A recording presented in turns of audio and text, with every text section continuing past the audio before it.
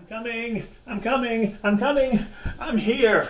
I'm not late, am I? Phew, good. I was looking for my thinking cap because we're going to need it today and especially for our lesson tomorrow. But before we get started, can I tell you a short story? I was on a Zoom call, a video conference with my kids in my class yesterday, and we were talking about teaching in room 9. Do you know what my kids said to me? Somebody in my classroom? Mr. Speed, nobody's going to be able to see you because the light's going to be shining off your bald head. If you were here on the first day, remember I told you every day in my classroom, bald jokes, old man jokes, and broken hip jokes. And actually, it's good to see that nothing has changed with my kids. So that made me laugh, and I thought I would share that with you this morning.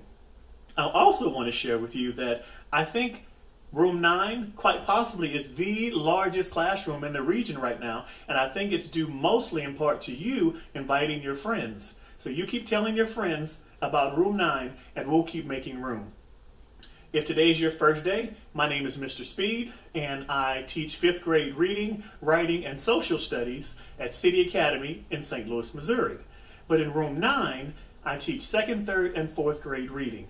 And as always, it doesn't matter what grade you're in, as long as you have a desire to learn, there's room for you in my classroom. I also want to share something with you that happened last night. I had an epiphany. Can you say epiphany? An epiphany. An aha moment, if you will. We stand here every day and we do our pledge. And I wanted to talk to you about what lesson I learned last night while I was preparing to talk to you today. So if you just give me a moment, I'll tell you my story, what I learned, and then we'll go on with the lesson. Because remember, on the first day, I said, I hope that I'm going to learn some things, you're going to learn some things, then we would all have some fun. Well, I'm going to share with you what I learned last night. While I was preparing for the lesson, I thought, man, I wonder if there's a way that I could actually draw a picture that might help better illustrate what it is that I want to talk about in today's lesson. Because I know some of you learn better if you're listening, some of you learn better if you're reading, some of you learn if someone's reading with you, some of you learn by looking at pictures. So I was trying to think about how can I get my message across so that I make sure that as many people can understand what it is that I'm trying to teach in this classroom. So I thought a picture for this topic might be better than a bunch of words. So I picked up my marker and I'm on my paper and nothing happened. And I'm trying to figure out, how would I draw this? And instead of trying to figure out how to draw today's lesson, do you know what I did? I said, I can't. And I put the marker down and I was about to try to figure something else out, and then it was like, bam! My epiphany. I thought, Mr. Speed, you have been talking to kids every day at the beginning of class about being your best and doing your best in everything you do, and now here's an opportunity for you to actually put those words into practice. And what did I do? I said I can't. So I thought, I'm not going to ask you to do something that I won't do for myself. So I tried to take I can't and shift it and move it to I can. So I'm going to show you a little bit later what I can't looks like, and then I'm going to show you what I can looks like. And then we'll have a discussion and we'll continue to talk about that later in the lesson. But right now, thank you for allowing me to tell you a little bit about what my aha moment was, my epiphany was last night. So if you're ready, let's go ahead and do the pledge. And for those of you joining us today, I know you don't know the pledge, but if you keep coming to the class, you'll pick up on it and then you can join in with us. So let's do the pledge in 1, 2, 3. I can be my best by doing my best in everything I do, by taking pride in who I am My faith will see me through. I must have respect and confidence if I am to be a healthy body, a productive mind, and a wise human being. Okay, thank you for doing that with me. Let's go ahead and finish our lesson, and then we will move on to today's lesson. So yesterday we were still talking about how to determine whether or not a text that you're reading is actually fiction or nonfiction by picking up on some clues. You should have a list of clues, and if you don't, we'll review tomorrow. So if you don't know all the answers because you weren't in the classroom with us, that's okay. Just try to listen and pick up on as much as you can. So here is our text. Let me read it for you. Highland manganese. Oh, and I don't know who realized that this word was spelled wrong and came in the middle of the night and put that extra A in there. Thank you. I appreciate that, whoever you were. Okay, let's start over. Highland manganese are hard to spot. Scientists believe that fewer than 1,000 of the monkeys exist. They are shy and live in the forest canopy. The canopy is made up of the tops of the tallest trees. So we talked a little bit, if you remember, about canopy. And canopy has more than one meaning. And I think the author of this text realized that and said, you probably know canopy as the cover over a bed, but since this is nonfiction and the author wanted you to learn something, they gave you the definition they gave you the correct meaning of this word, because canopy has more than one meaning. So they didn't want you to think that the Highland manganese were hiding out in the tops of someone's bed, but instead the canopy is made up of the tops of the tallest trees. So the monkeys were up in the tall trees. And can you kind of see how these two definitions go together? Top of the trees, top of the bed, same difference. Or very similar, I should say. Also, another clue in this text to determine whether or not this is fiction or nonfiction, I gave you a hint. Numbers. Remember, if you're dealing with nonfiction, if you see something, or if you see a lot of facts and numbers in the text that you're reading, might be nonfiction. So I think we can all agree that this is a nonfiction text. So let's move on.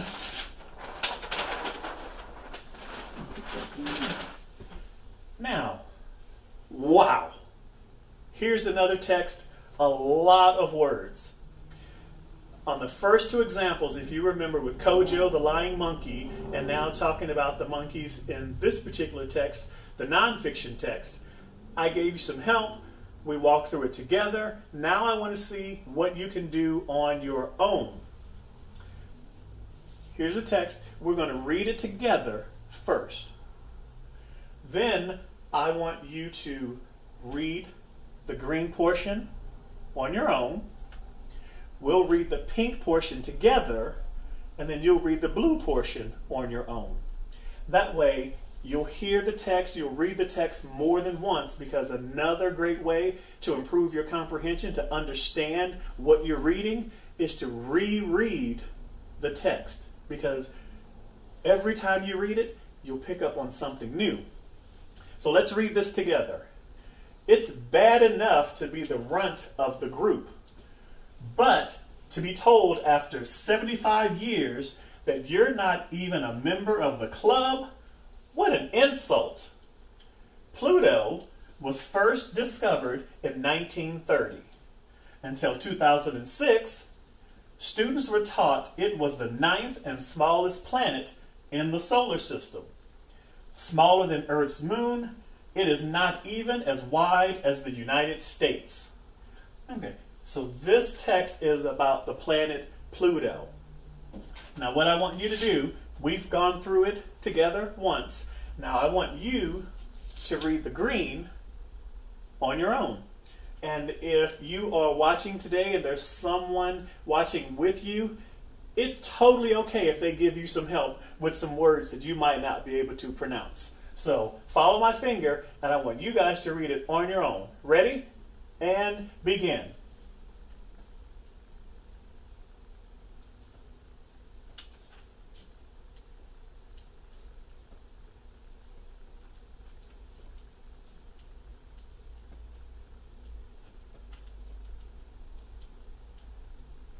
Okay, now let us read the second sentence together. Ready? And begin. Pluto was first discovered in 1930. Until 2006, students were taught it was the 9th and smallest planet in the solar system. Now go ahead and read the blue sentence on your own. Follow my finger. Ready? And go.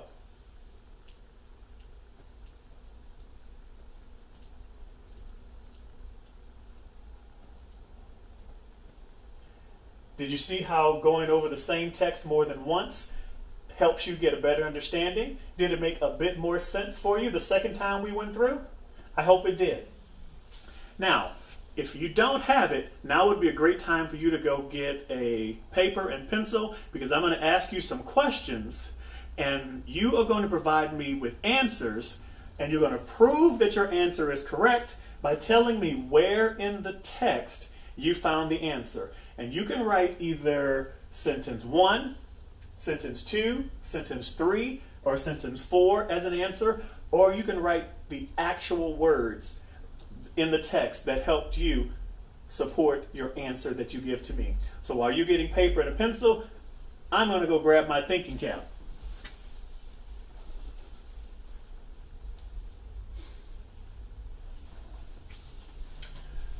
Okay.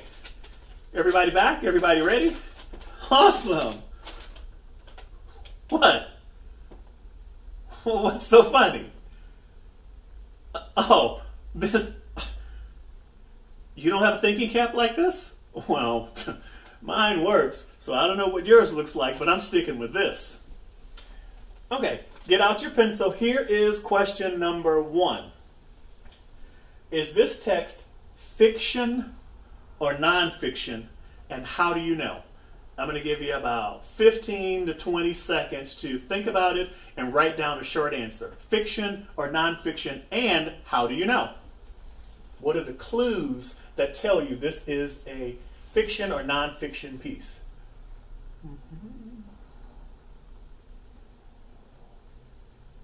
Wow. Okay, you have your answer already? What's your answer? Okay, let me ask someone else. What'd you come up with? Huh, okay. And how do you know? Oh, okay. For those of you in the back, if you didn't hear, one of my friends up front said that this is nonfiction. And one of the clues they found is that there were dates. Pluto was discovered in 1930, that's a date. In 2006, that's another date. 75 years, another date. So they remember that that might be a clue that you're reading nonfiction. High five if you got, I said high five and gave you the thumbs up. High five if you got that right. Excellent. Okay, let's keep going. True or false? True or false? Pluto and Earth's moons are the same size. Pluto and Earth's moon are the same size. True or false?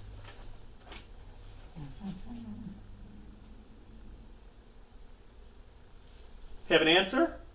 What's your answer? What'd you guess? Oh, okay. I heard sentence 4. And you are right. This says in the text, and you're finding evidence, smaller than Earth's moons, it is not even as wide as the United States. So Pluto and Earth's moons, they're not the same size. Pluto is actually smaller than the Earth. Excellent, if you got that one. Let's try one more. When was Pluto first discovered? When was Pluto first discovered? Wow, you found that one really quickly, because we talked about that one and that was pretty easy. Pluto was discovered, if you said sentence number 2 in 1930, excellent job of finding the evidence in the text and not just making it up. Let's see. Last one, true or false? Pluto was kicked out of the club after being included for 57 years. True or false? That one was a tricky question. I wanted to see if you were paying attention. I tried to trip you up. So I switched the numbers. I transposed the numbers. Instead of 75, I said 57, but you were smarter than that. And you know that the evidence is in sentence number 1. That is false. It wasn't 57 years. It was actually 75. Well done, guys. Well done. I give you a round of applause? Okay, let's move on. And let me show you what I meant when I talked about moving from I can't to I can. And I'm going to take off my thinking cap now because I'm starting to get hot. It's hot being under all that fur. I don't know how wolves do it. That was the wolf was howling because never mind. Okay. If you were here on this day in class, you probably saw this picture. And I might have even said, oh, I can't draw, that's why I only have stick figures. This was an example of me saying, I can't. And remember the cliff, the person, he stood at the edge. Bonus points if you remember the non-fiction word for cliff, the synonym for cliff. You usually see fiction. If you're reading a fiction book, it'll say cliff, but a non-fiction book might call a cliff you remember? A precipice. Precipice and cliff, synonyms. They mean the same thing. So this was me saying pretty much, I can't draw.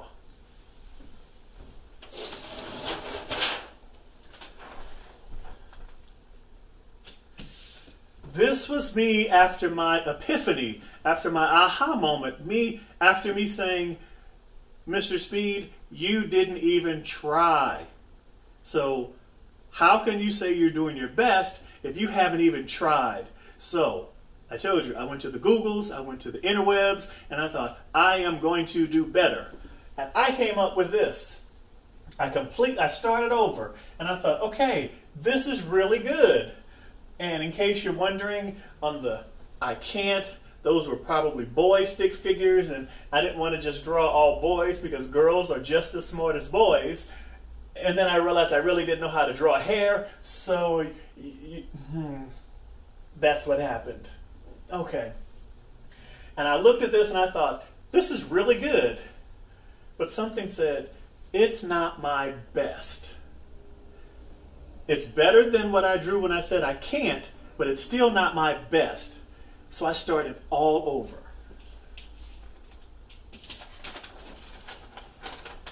Oh, actually, I'll leave that there.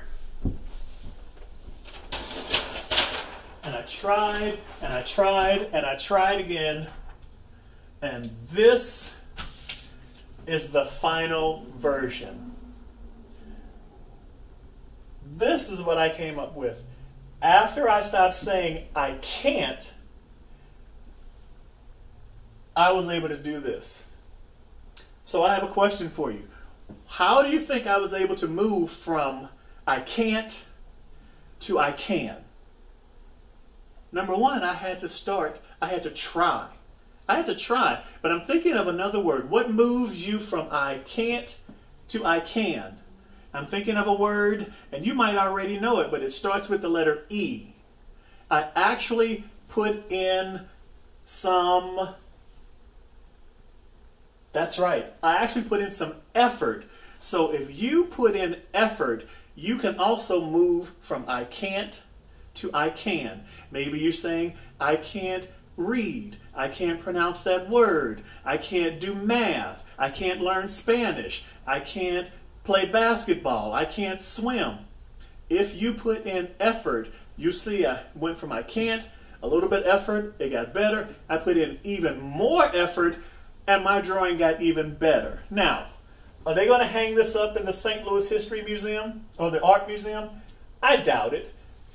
But I'm a lot prouder of this effort and this result than I am of what I produced when I said I can't. So, I just want you to know that the next time we say the pledge, I can be my best by doing my best in everything I do, I really want you to think about when you are working on something, giving it your best. So, with that being said, here's our new lesson. I want to see if you can figure out what is this? What does this mean? What am I, the artist and the illustrator and the author, thank you very much, what am I trying to say to you? What's my message? What am I trying to get you to understand? Because this is today's lesson. And we talk so much in class about how words can help you, how authors can use words to give you clues. Well, illustrations can also help you understand a text. So I'm going to give you about 30 seconds. What lesson do you think this is telling us today? Study it really, really closely. What do you think?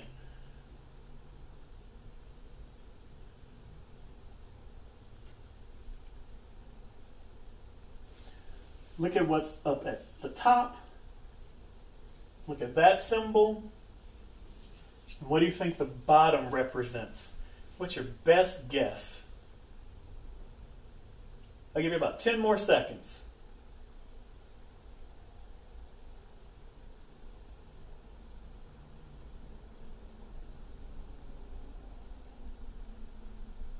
Okay. After looking at the top third, after looking at the middle, after looking at all of this at the bottom, what's your best guess? What do you think our lesson is today? Wow.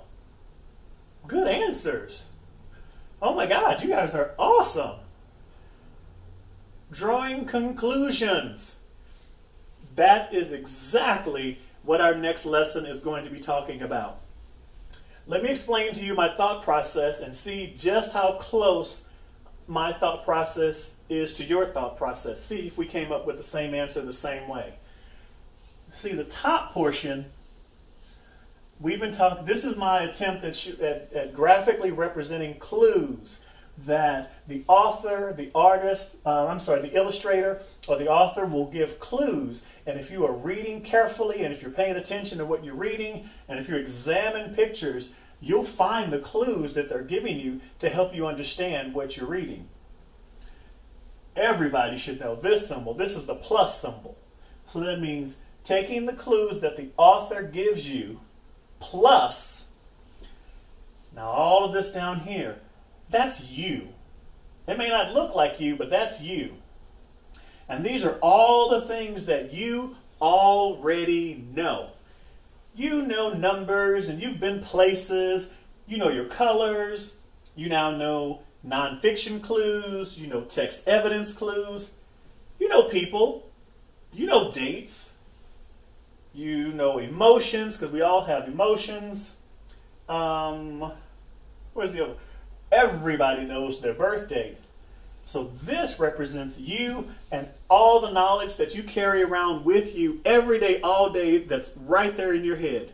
So if you take the clues that the author or the illustrator give you in the books and you add to that all the information that you already know, when you process all that information, you should be able to come up with a logical conclusion, or you should be able to draw a conclusion about what's going to happen next in your book, who's going to say something next in your book, what someone else is going to do next in your book. It helps you make a best guess.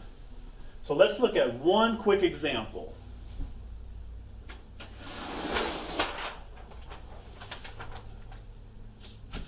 Here's an example. Drawing a conclusion. I want you to, while you're reading, think about everything that you already know with you, that you've been carrying around in your brain for years. Erica held her father's hand as she crossed the busy parking lot. They walked into a grocery store. Erica's dad lifted her into the seat of the shopping cart. "Here," said Dad, "you can hold the shopping list." Now, I want you to look and see if you can find what clues in this passage the author has given you, that if you can find the clues, will help you come to a best guess logical, will help you make a best guess and figure out what's a conclusion you can draw from this passage. Can you say A, that Erica's This is talking about Erica's first trip to the grocery store. Erica is very young, or Erica's dad, that small word says dad if you can't read it, Erica's dad is very old. Erica held her father's hand. Have you ever been out and gone somewhere and it's been busy and you hold someone's hand? You have? Of course you have. So that's a clue. Also, you're experiencing, you pulling files from your head saying, I've been that too. I know what's going on there. They walked into a grocery store. You've been in a grocery store. But here's what I think is the strongest clue. Erica's dad lifted her into the seat of the shopping cart. If you've been to a grocery store, you know that those seats are very, very teeny tiny. So if someone's going to fit in that cart, they've got to be very small, and most small people are really young. So a logical conclusion to draw from this text, based upon the clues from the author and your background knowledge, is that, did you say B? Erica is very young. Give yourself a round of applause if that's what you came up with. Excellent. You know what? I think now would be a good time for us to stop. And I think we should talk about this a little bit more tomorrow. So tomorrow at our lesson, we'll talk about drawing conclusions, but then we'll also talk about central message. So thank you so much for joining today. Keep inviting your friends. We'll keep making room, and we'll keep learning together. Have a great day. Bye-bye.